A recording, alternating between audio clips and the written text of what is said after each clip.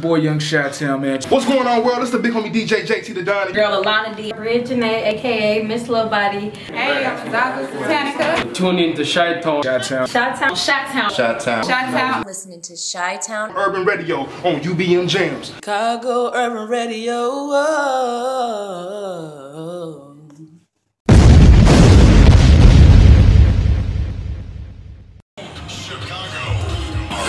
Are you ready? We also have interviews on here, so you may never know who's in the hot seat. Tell a friend to tell a friend. Well, you get the idea. Call into the show. And let's bring in our host. Please welcome DJ Malone.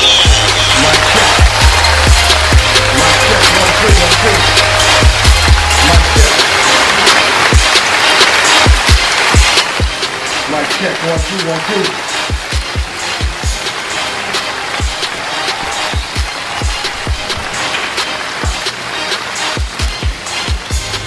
Mic check, 1 2 1 2.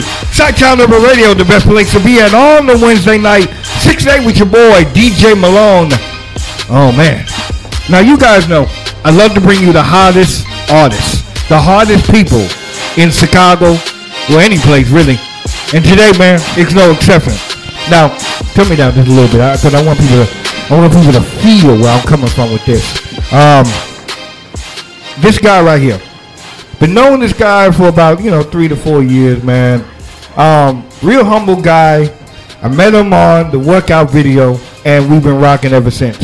Ladies and gentlemen, boys and girls, will you please welcome Ehren Muhammad? What's going on? How you feeling? Doing good, bro. Doing good. How you feeling, Fred? I'm here, man.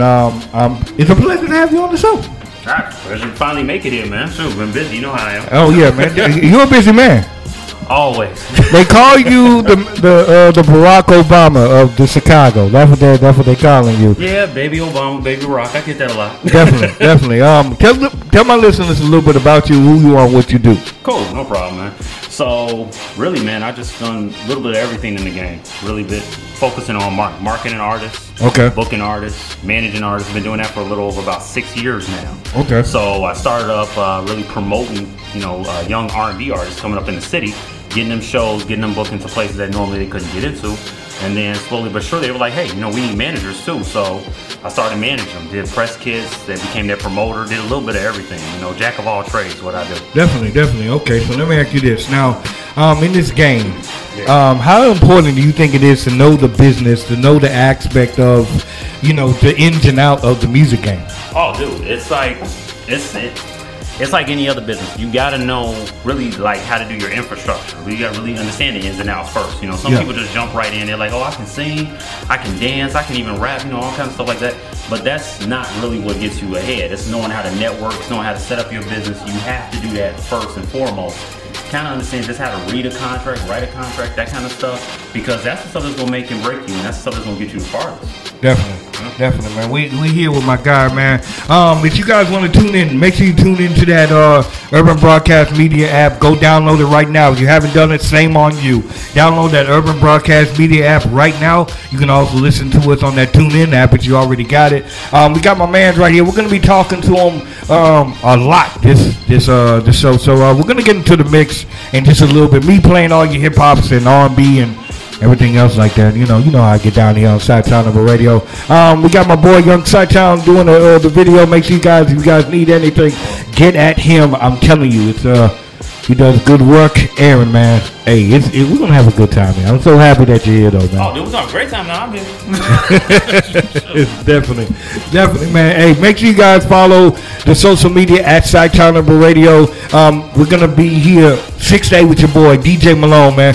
You got a Facebook, Twitter, anything you want to plug? Yes, sir. Hit me up on Ash Shy Brother. I also changed it up for Instagram, so it's Impro Ltd, which is the company, but also the label, Do For Self Records, at Do For Self Records. We're gonna get into Do For Self because this dude has a lot. Like I said, notice how I say you want to get into this guy. You want to know this guy. Notice how I say that. So we're here, man. So before we get into the mix, I want to ask you now. Do for yourself. Do for self. Do for self. Now I want to ask you this. Where did that name come from? Oh, sure, no problem. So Do For Self is actually a statement of movement that's been around for well over 40, 50 years. Okay, but the idea was brought into the whole record label by the CEO and co-founder of the label, Mr. Palmer, Mr. Larnell Palmer II. Definitely. He started the label, Do For Self, and he wanted to truly incorporate it. So that's when we hooked up. I helped him incorporate the label, and we call it Do For Self Records. And the whole movement is about actually artists doing for self. We go out there, we make our shows. We go out there, we actually produce and print our own stuff. We go out there, we establish our own distribution. It's not waiting for somebody else to do it. You go out there and do it for yourself. Definitely, man. Well, what we're going to do, we're going to get into the mix real quick. Your boy, DJ Malone, chitownurbanradio. Let's go. Let's go.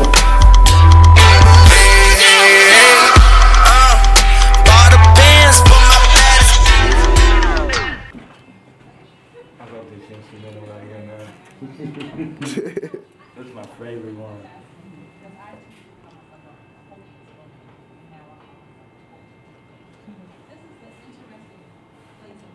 Oh man. chitownurbanradio, the best place to be at on a Wednesday night, 6 to 8 with your boy, man. We're still here with my guy, man. We're gonna really get into him, man. It was good. Now, we talked about the music thing, and you manage models as well.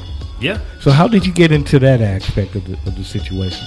Dude, like I said, jack of all trades. So I actually started a women's fitness apparel line. Okay. And I needed models for the photo shoot. Had the photographers, had all that stuff, had even the locations, obviously had the clothing, but we just needed models. So actually at the time I was a retail manager. Okay. And what better way to meet women in retail?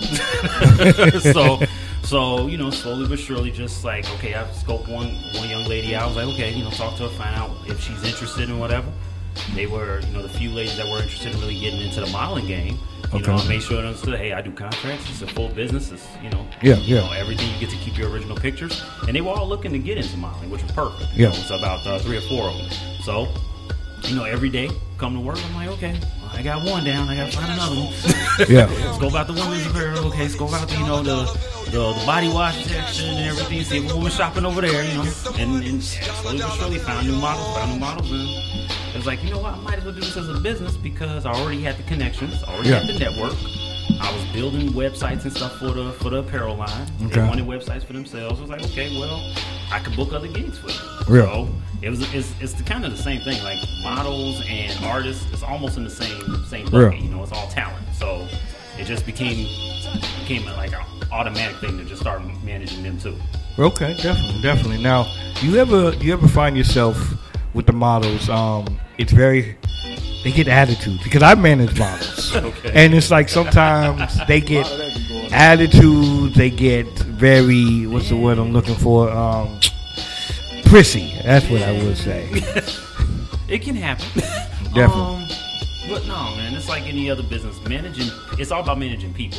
Yeah. You know, and that's one thing that was really funny. Like I said, I was a retail manager for years, and it's the exact same respect. You have to keep in mind that this is a whole other person, another individual, but they have their own way of thinking about themselves. And you know, some people just think they're a little bit higher than some other people. You know, if they're a model per se, you know, or if they're an artist, they feel like, okay, I deserve certain things because I'm a talent. I have this ability, and you know.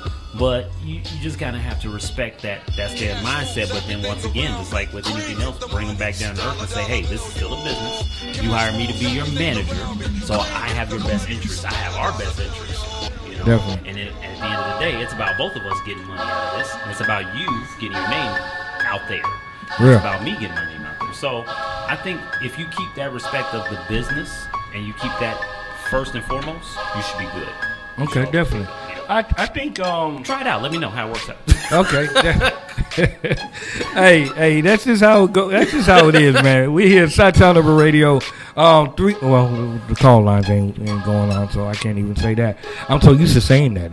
This second nature to you. It's just ram. But okay, definitely. So the music game, man, it's like I told you, this formulated for hit or misses. But let me ask you this: what would be Let's go with this route. Let's go in this. Okay, I just think that a lot of people, they don't understand business, and it really bothers me because, like, oh, I want to get paid souls, but you can't bring a soul in the club. You can't bring anybody in the club. Man, oh man, you're preaching to the choir on that one. So, as a manager, like, what advice would you give? Like, say, like somebody comes up to you. Right. How do you go about that assessment? Because I know there's like an assessment period where you come on. What are you working with? What can I manage? Basically, you know what I'm saying? Like in yourself, like if somebody will come to me as a model, what can I manage? Right. Well, no. I'm glad you said it's like an assessment period, because literally that first meeting I always have with them, I would say, bring me everything you've done. I don't want to see and everything you're working on. I don't want to hear, oh, you know how every artist, well, I've been doing this, I got this going. Okay, but let me see it. The proof is in the pudding. Real. So let me actually see past shows that you've booked. Let me actually see, how many people are at your Facebook, at least liking your Facebook, something. Real. Let me see how many units you've actually moved in music.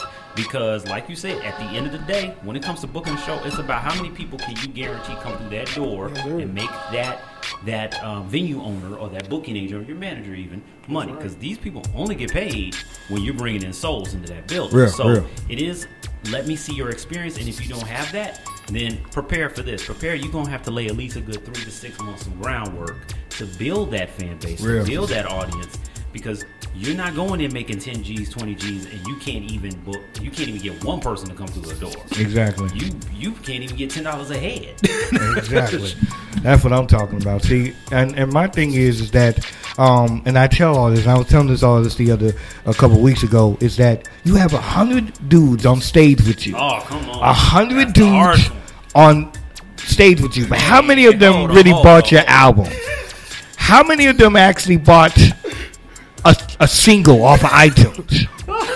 Oh Lord! But you have 100 dudes, let me say, half naked. Oh well, that's all. I don't know what kind of show you went to, but let me say that's like my biggest pet peeve. I used to run a show. Okay, I used to run a show. It was actually up north on north side of Chicago, and this one artist, it was supposed to be just him and his, basically like his hype man or whatever. And he had he had like 5 extra people behind him. And I was like, okay, where did it come? He's like, oh, they're more for the stage. I'm like, what stage? Like, your hype man, and that's it. Everybody else pays. And he's like, well, I told my guys they come in for free. I said, wait a minute, you got to remember, you're getting paid based on who comes through the door. And then he stopped. And he turned around, I need $20 from each one of y'all. Exactly. So if these people aren't supporting you and investing in you, how can you actually say they're your boys? Like, I know there are people, my family, my friends, I could call them and say, hey, I'm going to perform, I'm going to do this show. I need y'all to pay at least $5-10 a head, because that's coming to me. Of course, we got your back. Exactly. That's a team. Not your boys who are willing to mooch off you. That's a team. So, exactly, man. Yeah. We're here, man. We're talking real, though, man. You guys need to listen, man, because you can learn a lot. You can learn a lot from the conversation. Again, it's just a fun question, man. Top five artists of all time. Let's do it like that. All right. Dang, man. Took it back to the Chris Rock movie. Okay, wait. First off, all time, any artist, any genre. Any genre. Okay, cool. I'm cool with any genre. That's tough with rap and hip hop, but not in order. But okay, my top 5 are Tupac, definitely. Okay. Yeah, DMX. Okay. Here's one gonna throw you for a loop. Pearl Jam. Oh wow. Love Pearl Jam. Okay. A little bit more modern. Linkin Park. I love Linkin Park. Yes, Linkin Park definitely. I love the fact that they were totally diverse. But my fault. Michael Jackson.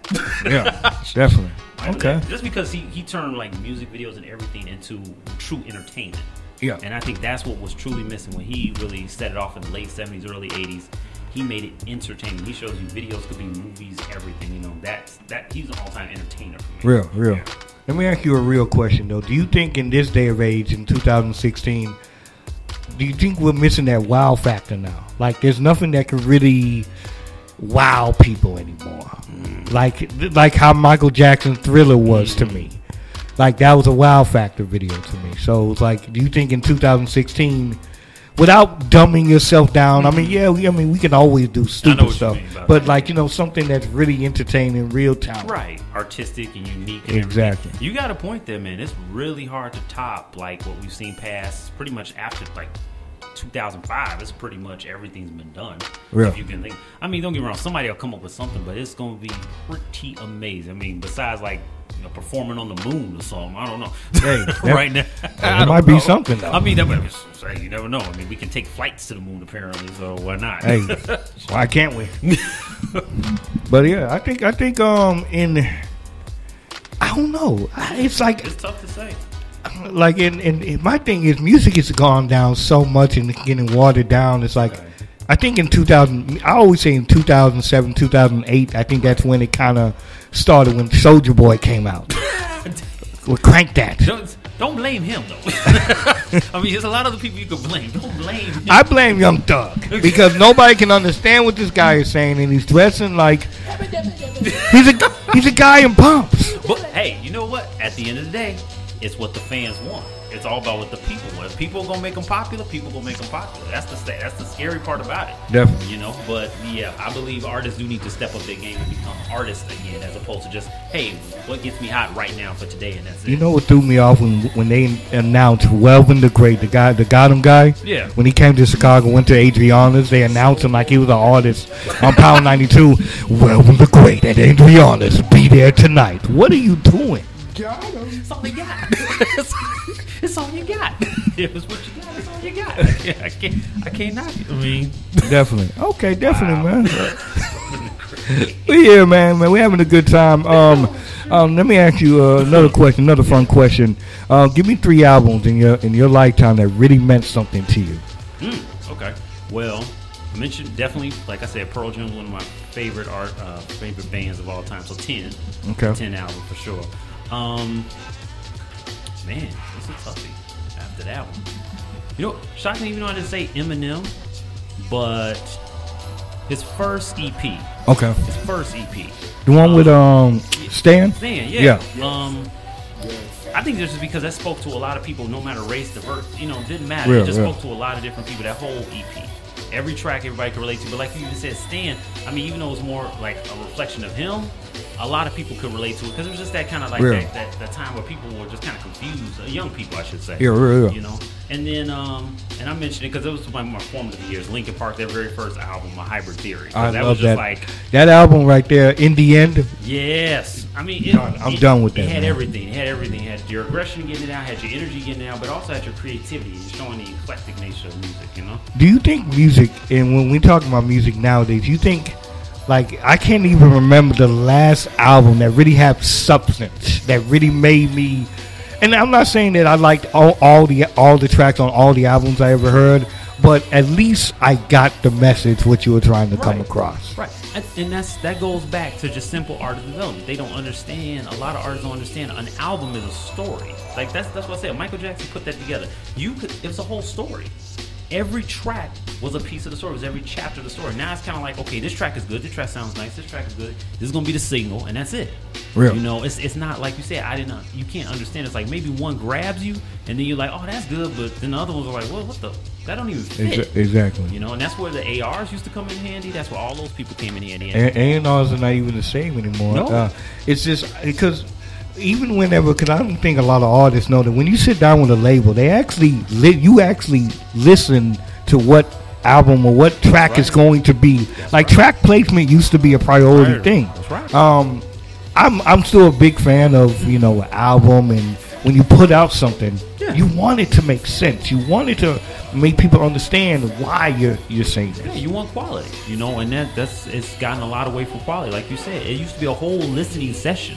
Listening session was not just a one-day thing. That was sometimes weeks, maybe months. I mean, you can hear people talk about that all the time in all kinds of interviews. Babyface, Clive Davis. That was a session. That was literally me sitting down listening to your music. Like, I listen to artists' music sometimes nowadays, and they're like, well, why aren't you talking? I'm listening to your music. I'm listening to what you're about to put out because I'm thinking about not only is that going to sell, but also this don't even make no damn sense.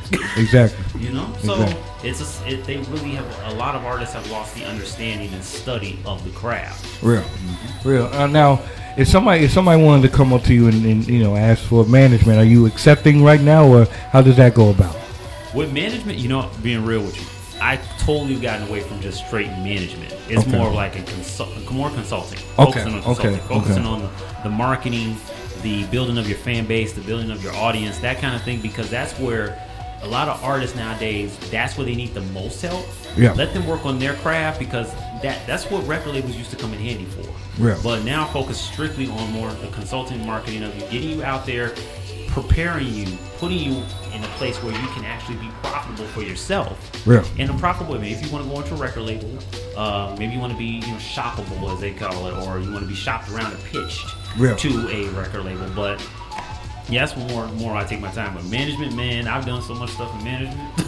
I've aged like 1,000 times managing artists, so I'm kind of done with that. I'm only 30. I'm done. Definitely. Hey, man, we're having a good time here. Before we got a couple more questions before you go, but I want to ask you this: what are you doing for Valentine's, man? I mean, I know you're doing something for your lady and stuff. Man, so. I wish I could do something with my lady, in person. My lady actually is in New York. Okay. She lives in New York. Last year I took a trip there. Last time I went to actually go spend some time with her in New York. But right now, pretty much all gonna be talking on the phone. Hey, there ain't nothing wrong with that. There's nothing wrong with that. But I might go to the auto show. Okay. Before that. Definitely. Hey, I ain't mad at though. I think even when I was growing up, and I'm 27. So when I was growing up, we had AIM. You remember AIM, like the AOL Instant Messenger? Yeah. That was my jam right there. And this is before, we had, advanced cell phones. Exactly. Like I had a flip phone and went home. Man, you pull out a CD-ROM or a floppy disk on anybody nowadays, man. my daughter thinks I'm crazy. My daughter, because all right, so we went to where I used to live in the Hundreds, right? And I still have my old TV with the back. I'm talking about the old school. Oh, dang, old rear projector? Yes. So she was you like, still got the screwdriver? What was it? The pliers? Yes. So she came in and she said, "Daddy, what's wrong with this TV? Why you got a back to it?" That's how it used to be. Daddy, that's not good at all. That's not good. What's wrong with your TV, man? These kids don't know. Or VCRs. Hey, okay. I still had my DVD. I had a DVD VCR up until maybe 3 years ago. Hey, because I still kept those VHS. I'm like, they still working, aren't they? Hey, in some ways, the VHS works better than DVDs. They don't get scratched. I do give you that. And they actually supposedly last longer. I don't know about that. I think if you take care of them or store them away and then bring them back, then yeah, maybe. Yeah. But you know what? Technology is just becoming crazy because now. I'm thinking in the next 3 or 4 years, what they're gonna do with DVDs now is either it's gonna be streamed or you get it on demand or whatever. But now you're gonna get these little memories cards. So you get this little memory box or whatever, and then you buy the memory box, and the memory box is like a terabyte of 500 gigs or whatever, and then you go up to the stores. And then you buy the memory thing that has the file on it. Like the MP, not like MP3, like what do you call it, an SD card or something like that. Yeah. God, what? That's what I was reading that. And in the next 3 or 4 years, they're going to start coming out with those. I mean, that makes sense. It's cheaper. Shoot, it makes sense. And especially since they're putting on the chips in your credit card, your debit card nowadays. Exactly. Everything's going to a smaller scale. And a chip, man, it's gonna be nuts. Hey, man, some point where some stream right to your eyes. I'm scared. I'm scared that the hoverboards are taking over. I seen people in the hood doing hoverboarding. What are you doing? Hoverboard? Can you imagine? I mean, I hate to say this. I hate the thought of it, but you're like, what if somebody drive by on a hoverboard? I seen it on YouTube that they were doing hovering things. Like this dude went to the drive-thru on a hoverboard. What's wrong with this guy? Well, they're moving into the new technology, man. That's what you got to do. It's too new for me. You have to evolve. Right? I guess so. Or you're going to get left behind. Hey, man. Ehren Muhammad is here with us, man. Before you go, is there any advice you could give to upcoming artists or upcoming model or anything to, really help in this industry? Yeah, really to help them. I mean, to help them in an industry, especially when they're just trying to break in. I mean, go for promotional opportunities. Do not, just don't think like an open mic or a free shoot or time for prints or something like that. It's completely outlandish. I think what people don't understand is that when you are saying, hey, I need to be paid this much for this much time, well, really, what am I going to get back for that money? Am I just getting your time, or am I getting your face, and that's going to actually give me likes, and that's actually going to give me press, and that's going to give me published. You got to think it's a give to get, and when you're coming up, and there's nothing wrong with the barter system, there's nothing wrong with just networking, and we burn, especially younger people, they burn a lot of bridges because they thinking like, oh man, well, heard this person getting this, that's that person. What about you? You need to break. You need to get your foot in the door. Like I said, I focus on consulting and marketing of a lot of talent, and that's one of the things I tell them. If you have no press, I can't do a press kit. Just as simple. Exactly. There is no PR if you have no press. Exactly. So you have to do your own PR. Get your footprint out there. Get your name out there. So take your promotional out. That's right. It's here. Yeah, it's here. So definitely, man. I appreciate you coming in. For sure. Appreciate you having me, man. Finally got through here. Give it the Facebook, Twitter, everything where they can find you. All right, for sure, man. Well, you can definitely find us at doforselfrecords.com. That's our website. Do for Self Records on Facebook at Do for Self Records. Definitely on Twitter and Instagram. Myself at Shy Brother. That's, of course, the greatest city of all time, CHI, Chicago, Definitely. Brother. And my company also is improltd.com at improltd. That's on Instagram and Facebook.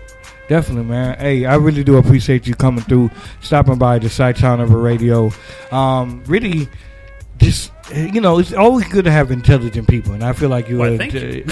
I'm just saying though, like what college did you go to? Before you go, what college did you go to? Actually, I went right here in Illinois, Chicago, Illinois. I went to Robert Morris University. Okay. So okay. yeah, it was when it was Robert Morris College, but yeah, right downtown, man. Just I went grinding while I was working. I went to Columbia. That's what's up, right down the street. yeah, I loved it. Yeah, man. What do you think about the Illinois situation with with this?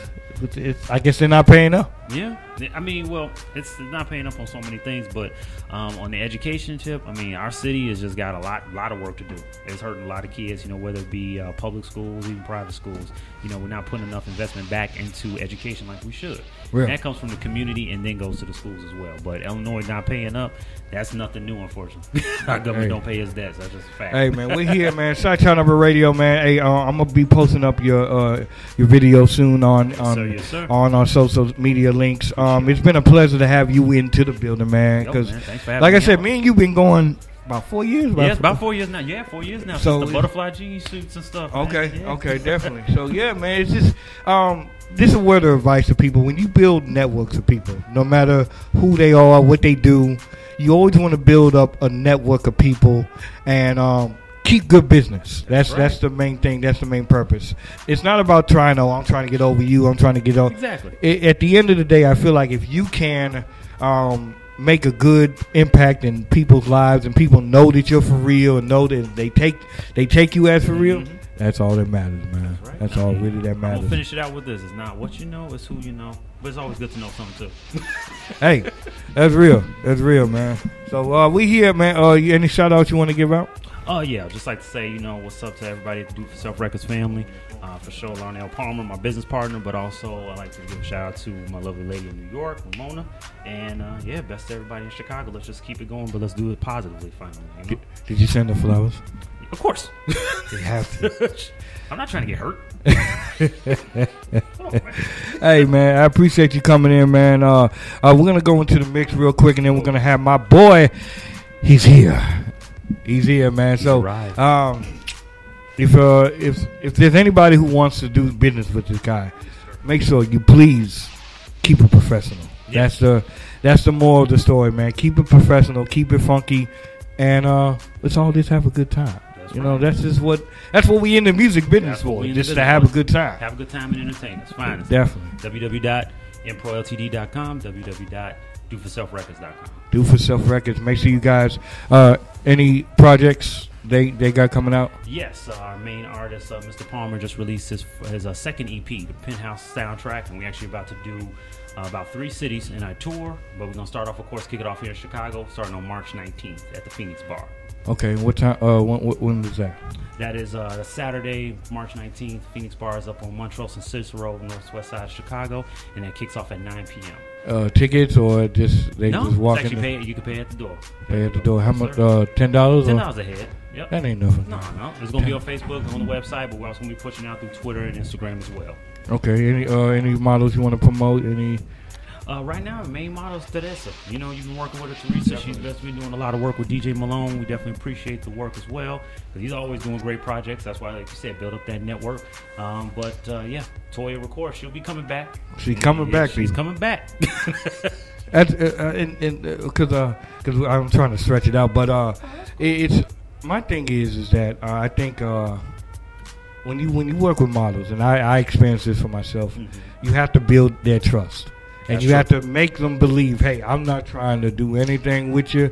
I'm trying to make money off of you. That's true. Point blank, period. So, hey, I appreciate you coming in, bro.